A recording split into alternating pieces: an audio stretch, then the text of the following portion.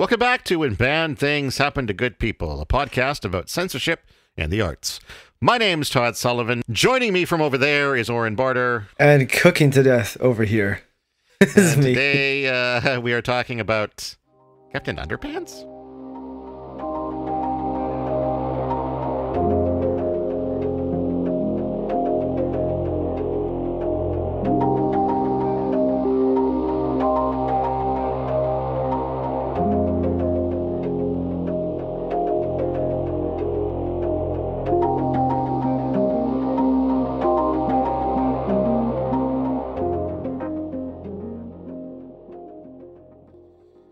So you're warm in your domicile there, eh? Yeah, it's been, I don't know if you've noticed, but we've been in a bit of a heat wave. I don't doubt in Kamloops it probably hasn't been a big deal, but yeah, just like temperatures of 45, 46. We actually got that in Williams Lake too, which is super rare for here. I guess we broke like a 80-year-old record or something. Yeah. I got into my car and it said, before I started moving, it said 49 degrees, which it wasn't, because as soon as I started moving, it went down to 46, but still, it's hot. It's insane. It's insane. And we're one day after the apparently entire destruction of the community of Lytton. Just crazy time. I mean, we're just, and Lytton as well. Like it was 3 or 4 days in a row of breaking the hottest heat records in Canada. Yeah. And then as they're really nail it home, the place just burned down. So do you know if that was like man-made fire or if it was a natural fire? No, I believe it was part of it was connected to a blaze that was started by lightning. Yeah. Yeah, because I was outside last night and I could hear like no rain, nothing, just thunder all the way around us. We didn't. Mm-hmm. It must have been coming from like the 100-mile way, because there's a lot of fires that started down in 100-mile area. Mm-hmm. But yeah, reminded me a lot of 2017. Scary. Yeah. Thoughts obviously go out to those from Lytton and anywhere else that have been affected by the wildfires. It's rough out there. All right, let's talk about Underpants. On a lighter note, Captain Underpants. I guess before we get there, I mean, do you have any beverages to keep you cool tonight, Oren?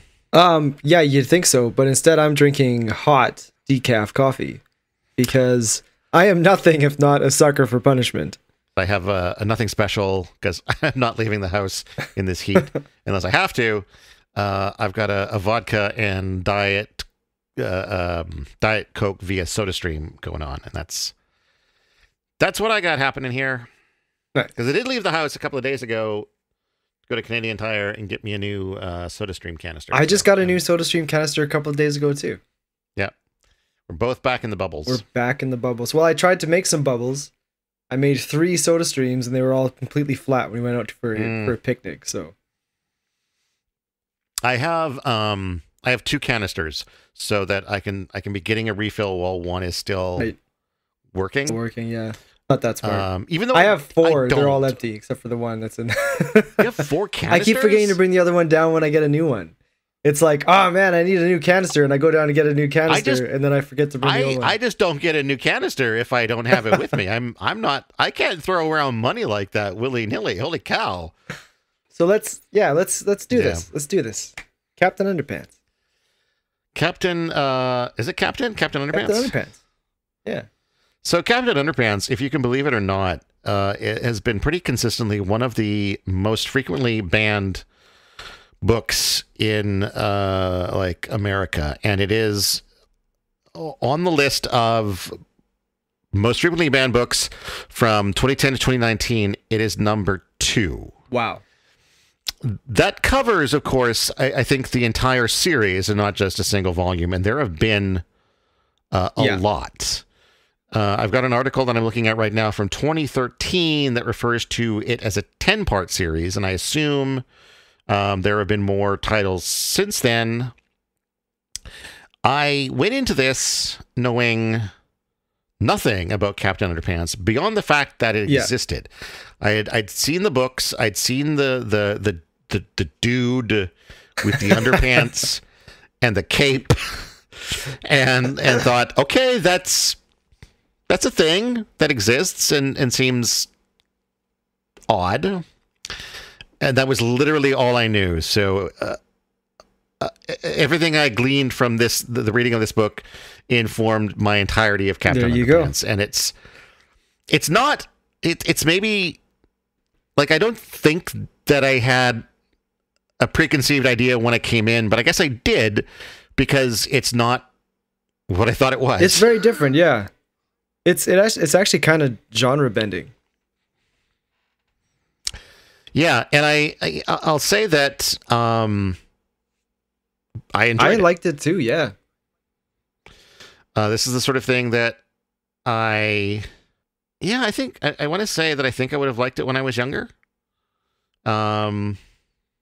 I think it is to me a good kids title, and it's very, very cleverly written.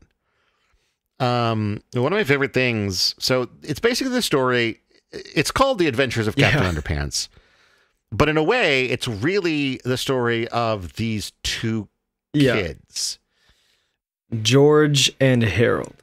These two kids, George and Harold, and Captain Underpants is their creation. They write and illustrate these comics where Captain Underpants is the hero. He has a catchphrase, Tra-la-la. which is tra-la-la. And he's got these things like he fights with the power of truth, justice, and wedgies. No, it's like everything cotton and cottony. He fights and for. pre-shrunk. That's right. Yeah, fights for truth, justice, and everything cottony and pre-shrunk. And so, like, at the beginning of the book, you're introduced to the two kids, George and Harold. You find out that they're quite the pranksters. They love to pull pranks. And they love to put out this comic too. And then there's a sample comic in the book that you can read. I love that. Which I love too. I love the way it was misspelled. And it read very much like a comic that these kids of that age would create.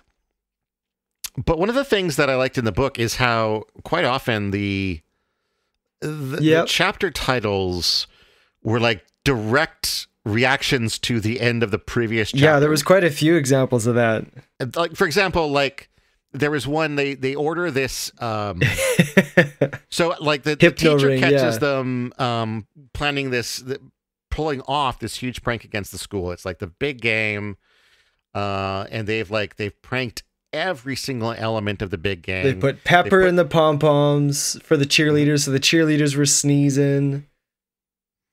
And then when the marching band came out, somebody had put a bubble bath in all their instruments, so they're blowing bubbles everywhere. Yeah, they filled the football with helium, so when they kicked it, it went flying out in the air. Yeah. And then their muscle relaxant cream or whatever was replaced with the team's was replaced with itching powder. That's so right. The whole football team was itching. It's the bathroom doors were glued shut. The that. Yeah. They just friggin' nailed the school with the ultimate collection of pranks. Unfortunately, the principal, who hates kids. Of course. Every principal needs to hate kids. Mr. Krupp, right? Yeah. Had set up surveillance cameras around the school and caught them doing all of these things. And so the next day calls George and Harold into his office and says, basically reveals the video and says, I caught you guys. I'm going to I could show this to your parents. Yep. Or I could give it to the school board. Get them expelled. Yeah. You guys would be expelled. Or even worse, I could show it to the football team and they'd kill you every day for the rest of your life. And so he basically blackmails these two kids into working for Being him. as slaves, cleaning his car, re-roofing his house. What else did they get him to do? They clipped his fingernails. They shined his shoes. They had to be in class every day and not make jokes. Oh, they couldn't smile. Yeah, he totally curtailed everything that brought these kids joy. And at some point they see this ad in a comic book for a hypno ring. And so they order it, and it's like, I guess, they're like, I wonder if this will work. And the other one's like, I guess we'll find out in 4 to 6 weeks. And then the next chapter is called 4 to 6 weeks later. And that's like just how they move ahead in time. And there's a lot of chapter headings that work like that, where they're like a direct response to whatever was going on in the previous chapter. And I found that from a writer's perspective, like really creative, and from a reader's perspective, really, really fun. Yeah. I like books that do that sort of have those little in jokes and connections. Right. Then there's another one here. Oh no, I won't tell you that one. But yeah, there's lots of examples of that in the book. Just very, like you say, it's very fun. It makes it read really smoothly between the chapters. Really, there was no reason for chapters in this book. Like, they were so short. The book was so short. It just was kind of used as like a comedic element, I think. That's what I was going to say, is that there's no need for chapters, but the way that they exist and the job that they do in this book, I'm glad that they're there. I think they're very good. They're very creative, and it keeps... Chapter breaks are good for pacing a book, I think. Like in a longer, more adult novel, it gives you a place to sort of stop for the evening and put your bookmark in with like a little bit of closure at the end of a chapter. This, I think, almost does the opposite thing. Like hitting a new chapter is almost like it re-energizes you to see, oh my God, what's going to happen next? Especially when you have those chapter headings that are like, oh, here's this fun joke. In the case of the, 4 to 6 weeks later, oh my God, now they have the hypno ring. What are they going to do with the hypno ring? And now you want to keep reading. Yeah. And so why don't you tell us, Oren, what happens after they get the hypno ring? Well, they get the hypno ring and then stuff happens. And then the book ends. No. So they get that seems pretty accurate. They get the hypno ring. They decide they're feeling pretty cocky about it, so they show up to school late. They didn't show up at Mr. Krupp's house to water his lawn or whatever the hell they were going to do that day. They just blew him off completely. Blew him off. They show up at school late. He's fuming mad. He's sitting there waiting for him. And he's like, you guys are late. They're like, sorry, we were just trying to figure out this ring. And he's like, what? Let me see. He's like, yeah. And then he's moving, and he's like, you got to move it back and forth. And you got to look right in there. Yeah. and you're starting to feel sleepy. Yeah. Which I thought was a really clever way to get him to look at it. Yeah. Oh, yeah, that was. Yeah. I thought that was really clever. And then, so they hypnotize him. So then they're having fun with it. They're like, okay, show us where the tape is. So they get the tape back that he was hiding, which is what he was blackmailing them with. They find all these things that he had taken from him over the years and stuffed in the bottom of this filing cabinet. They make him cluck like a chicken. Every issue of their Captain Underpants comic as well. That's right. Almost makes it seem like he's a secret fan. Yeah, you know what? I was gonna make that connection too later on because of what happens. Because what they end up doing is they tell him to act like Captain Underpants. So he takes off all his clothes except for his underpants. Including his wig. Including his toupee, yeah. So Captain Underpants in the comic is bald and kind of chubby. And when Mr. Krupp takes off all his stuff, he grabs the curtain from the window, uses it as a cape, and he looks exactly like Captain Underpants. And what are the odds that his underpants would be exactly those tighty whities? I don't know. He could have been a boxer brief guy. He could have been a boxer guy. He could have been a freaking commando guy, for all we know. That's right. But maybe he liked Captain Underpants so much because like it even says Captain Underpants is stronger than boxer briefs. It's true. Right?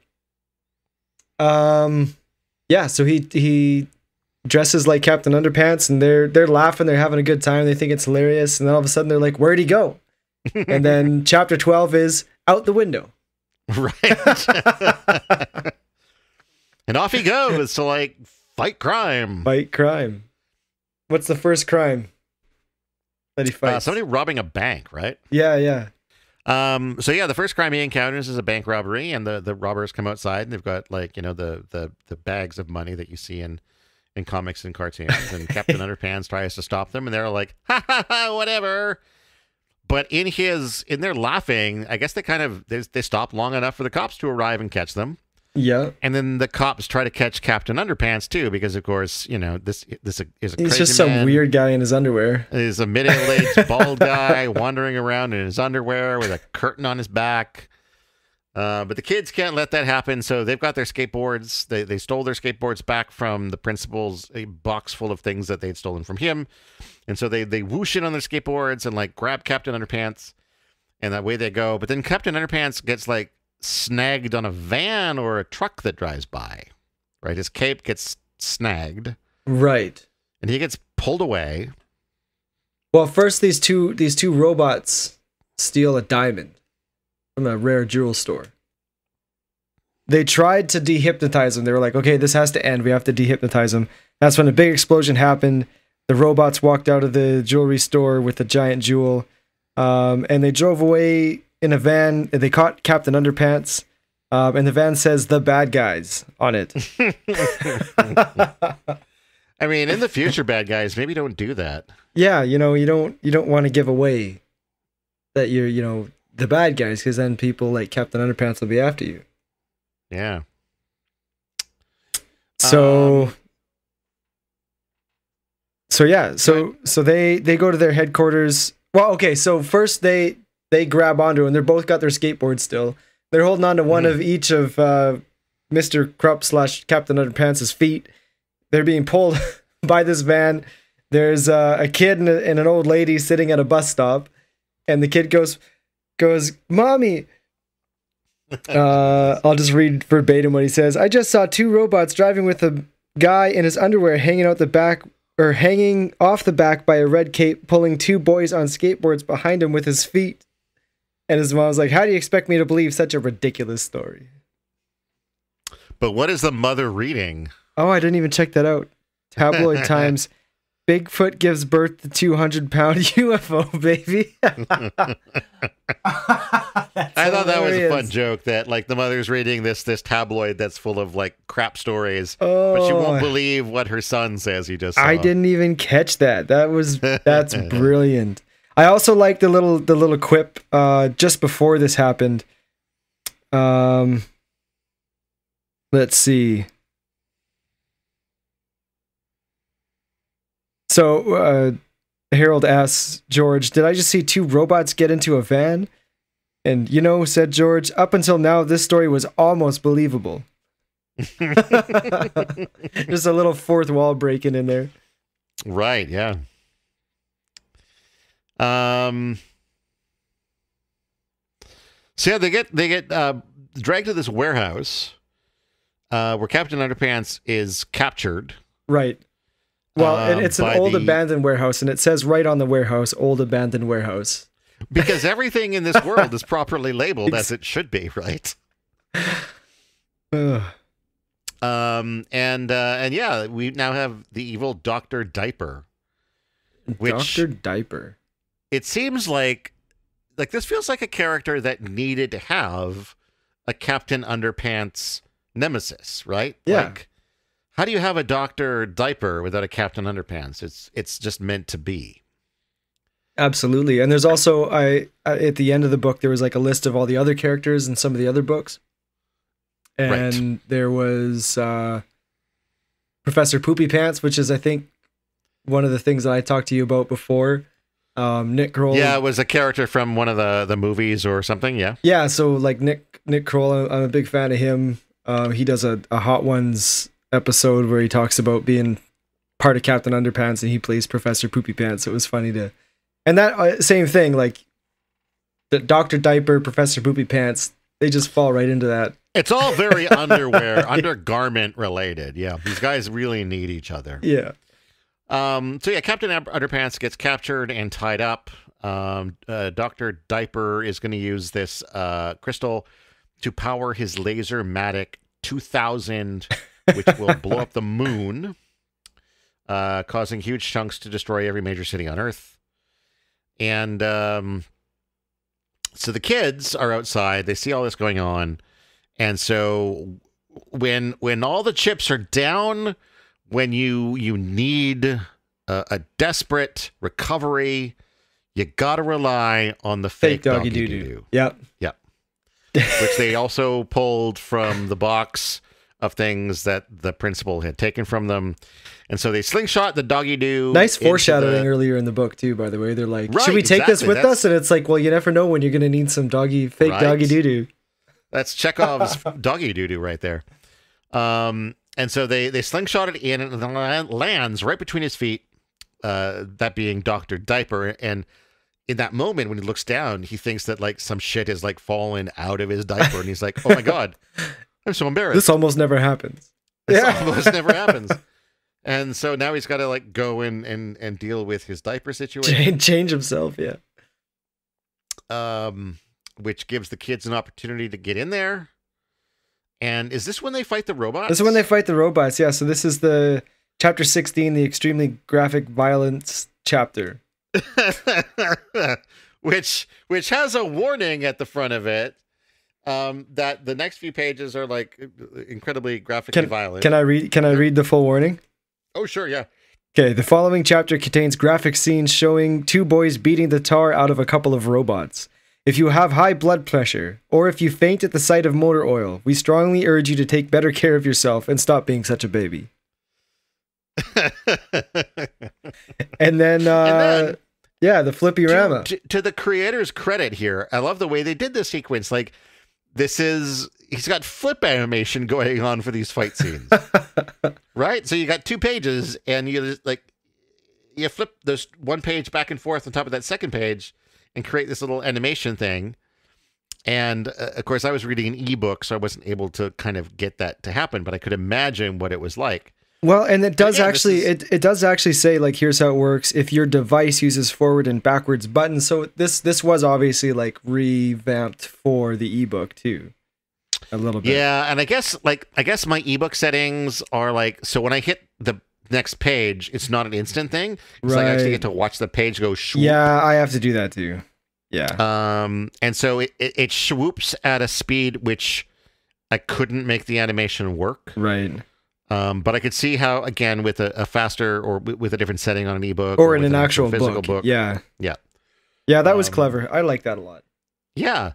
Like right in the middle, it's like, hey, now we're adding animation to this book. Look at that. It's interactive animation.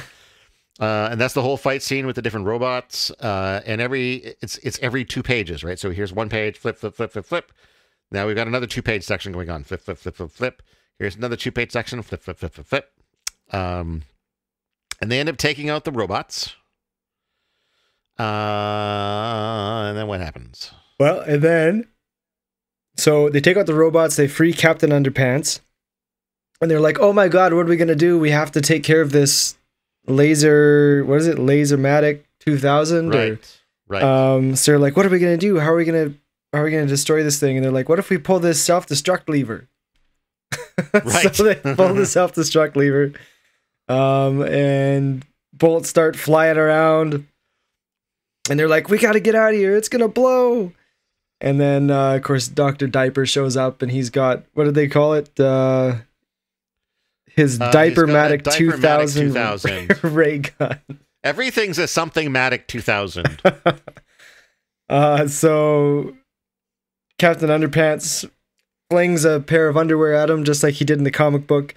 He gets stuck on the Dr. Diaper's face, and then they were able to escape before everything exploded. And of course, George, being forever the realist, was like, where did he get that extra pair of underwear? And then we see Captain Underpants with like a barrel, a big wooden barrel with suspenders, going like, what extra pair of underpants? Which again is like, that's such a, where did that originate? Like, that's such an old timey idea of the guy with the barrel and suspenders to cover his junk. Like that is, I remember seeing that in like Bugs Bunny, like cartoons and stuff like that. Right, exactly. Yeah. And those are from like the 40s and the 50s and shit, right? Like, so like, that's a classic idea. Yeah. I would kind of love to find out where that came from originally. Yeah. And then now we should have done that research. Dr. Diaper's just crying. They won. They did. And so they bring Dr. Diaper to the police station. They leave him there with a note that says, "Arrest me." The police station, of course, is like closed, like for like, they've got a sign up saying like, back in 15 minutes, please don't commit any crimes. Which, I mean, what a trustworthy town these guys are living in. Yeah. And then they try to like, the kids go back to the school and they try to like de-hypnotize their principal. They end up like dumping water from... Well, first they get him to get dressed again, and he's like, why? Because he's still Captain Underpants. They're like, because we're going undercover, so you have to put on these clothes and the wig too. So he puts it on, and they're like, oh man, he almost looks like Mr. Krupp. And the other kid's like, it is Mr. Krupp. Oh, yeah. Oh, right. I forgot. And then, so they try to de-hypnotize him. It doesn't work. They can't find the manual anywhere. Right. So they dump him with water, which brings him back. He's all mad. Sorry, I cut you off there. No, it's fine. He comes back, he's mad, and he's like, I'm going to take this tape to the football team. And of course, the kids at this point, when he was hypnotized, they got them to give him the proper tape, and they put in like the purple singing dinosaur tape that one of the characters' sisters really liked. And so that's what he's bringing to the football team. As they leave the principal's office, one of them says like, oh, I did find the instructions, but I guess I'll throw them away because we'll never need these again. And as he tosses them over his shoulder, we can actually read a warning on the instructions saying like, whatever you do not pour water on the head of someone who's been hypnotized with this ring. Otherwise, they will like come in and out of hypnosis every time they hear a snap of fingers. Yeah. Thus, I think, setting up the future Captain Underpants series. And I think we forgot to mention too that this whole book it's kind of got a Dr. Seuss sort of aesthetic in terms of like the words taking up half the page and then drawings on the other half of the page, right? Like it's very, very graphic driven. Every single page has a cartoon. Yeah. I don't think we really mentioned that. It's not really a comic book, but... Yeah, no, and it is. Like, it is a chapter book in the sense that, you know, there are multiple chapters. Most of the chapters are, like, short as far as word count goes. But, yeah, it's like, a half page, like you said, of text. I mean, sometimes you've got, like, a smaller picture. You've got, like, a 1/4 of the page picture and a 3/4 of the page text. But... yeah, all in all, it's like not a lot of words. No, but super, super, super fun.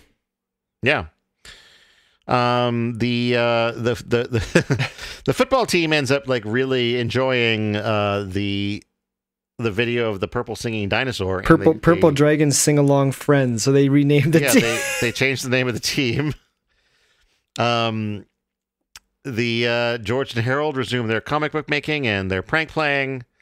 And they, Mr. Krupp, the principal, now still occasionally turns into Captain Underpants. That's kind of the book. That's kind of the whole book. Tra-la-la. I think that's how it ends. Tra-la-la. That was when fucking Mr. Krupp is like barreling out the window, running off, going tra-la-la.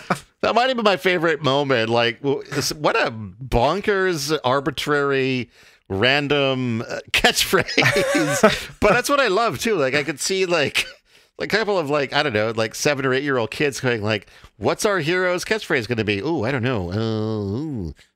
Tra-la-la. Yeah. Yeah!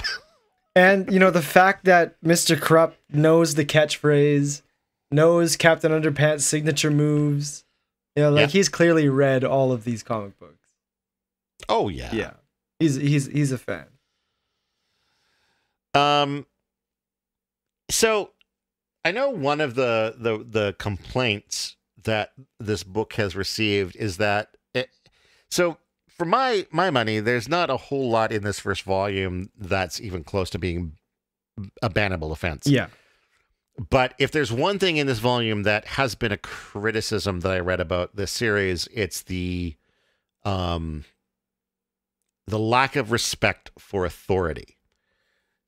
And I see that there in the kid's relationship with Mr. Krupp, the principal. Yeah. I think, and not that that's a bad thing. I think. Yeah, I mean, so. Like Dennis the Menace. Interestingly enough, there is this weird,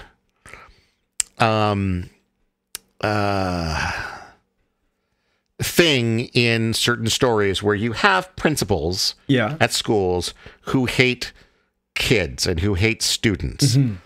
And it's a pretty common trope. It is a common trope. Trope was the word I was looking for. Thank you. The thing is, I don't know if it's actually that common in reality, because I find it hard to believe that someone who hates kids would spend that much time to take a career where they have to work with children all the time. And I think that trope comes out of the feeling that kids have. Mm-hmm. That, you know, when you're doing something that's fun and exciting to you, and then the authority figure has to be like, no, this isn't okay. You need to sit down and pay attention in class. You can't stick a firecracker up your ass just because you think it's funny. Please don't do that.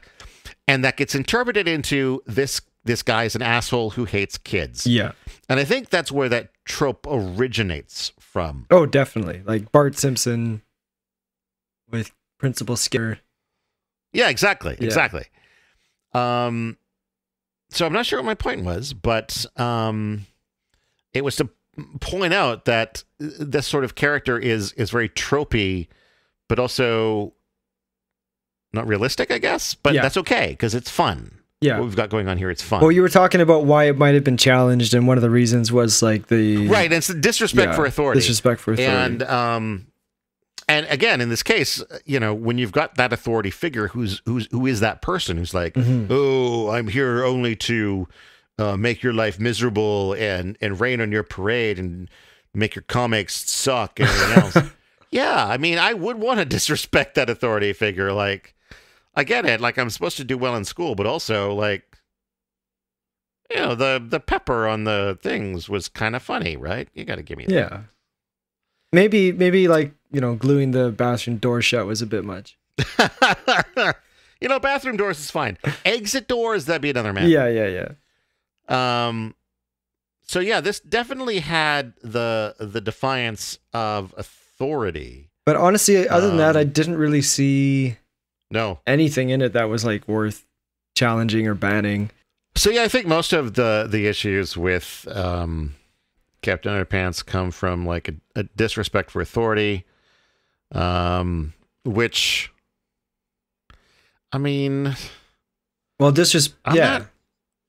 I'm not gonna lie. Like, I think kids should probably learn early on not to disrespect authority, but to at least question it. Mm-hmm. I think, you know, most of us have come as adults to realize that authority isn't right simply because it's the authority. And in a lot of cases, you know, because they're in authority, they're in the wrong, or they use it to do the wrong things. Yeah. Yeah. And so, yeah, I think that's, you know, if that's what this is teaching kids, that's a positive message and not something that should be banned.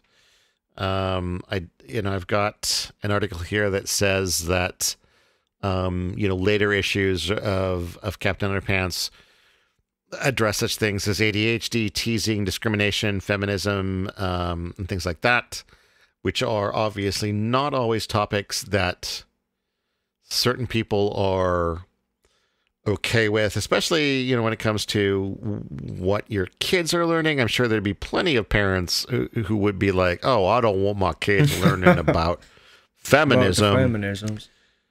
But, you know, that's that's maybe the time when it should be happening, when you know, so it's not, because the whole idea that women should be treated equally to men, it strikes me as not a particularly weird concept. And so given that historically they've not been, the idea of taking children and reminding them that, hey, maybe we shouldn't do that, I don't think that's a terrible thing. I agree. I don't think there was anything in this book that was worth banning or challenging. No, and like I said, it's just an easy. I think it was an easy target. You know, with a name like Captain Underpants, right? Like somebody wants to direct their, you know. Well, you had a quote there from somebody, the chair of something or other. That's right. Judith Platt, the 2014 committee chair for Banned Book Week, describes the reasoning for Captain Underpants being on the banned list. It's naughty and it's seditious, and it certainly is irreverent and challenges authority. All the things that make it awesome. All the things that make it awesome. I mean, naughty is so in the eye of the beholder, and it's such a weird word. Yeah. I mean, you're part of like a committee that's supposed to like break things down subjectively and then come to a decision, and you're using a word like, but it's naughty. Like, what the fuck? Well, no, this isn't somebody who tried to have the book banned. Oh, okay. This is somebody who like is on the chair for Banned Book Week, which is the celebration of banned books, right? So she's coming up from a perspective of like why it's been banned, but not necessarily why it's bad. Oh, okay. But like naughty is such a weird word, because I feel like someone could use it to describe like 50 Shades of Grey, right? Which is substantially different content from this. Naughty in this case just means like we accidentally hypnotized our principal into becoming a weird clothesless superhero. Yeah, I don't know. For me, if I would go out of my way to read any more of these books, just because they're not meant for me. No, that's what I got. My final thoughts are, it's fun. You know, its irreverence is, I think, ultimately not disrespectful, and I think we should be teaching kids to question authority, especially when you have a principal who hates kids but loves Captain Underpants books. Yeah, you know what? I think I'd give it 4 fake dog duties out of 5. Yeah, I'm with you. Same numbers, same measurement tool. Fake dog. Absolutely, 4 dog duties. Okay. Yep. But they have to be squishy. Was that one squishy? I don't know. I'm just saying, for me, it's got to be squishy. Mine can be hard or squishy. I'm not gonna draw the line at. Okay, all right, that's bold. That's a bold take. All right, that's all I got. I guess we're done. I should let you get into a cooler space. Yes, please. Thank you. Thanks for listening, folks. As always, you can find details about other shows that we're on, or how to support us over at blahblahblahmedia.com. That's BLAH media. Shout out to another podcast on a different network called Mysteries and Madness. I haven't name dropped that one in a few weeks, so let's bring that one up.